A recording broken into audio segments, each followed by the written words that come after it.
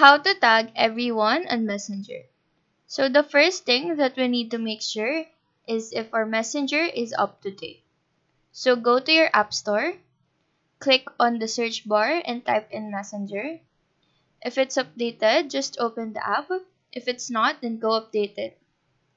Now, on the chats page of Messenger, choose a group that you want to tag everyone in. Click on that conversation, and in the chat box, just type in the @ symbol. After that, a pop-up will appear to either mention a member or to mention everyone. Click on everyone, and by doing this, it will add @everyone in the chat box. You can even add along a message so that you'll be able to notify everyone in the group with the message. So that is how to tag @everyone on Messenger.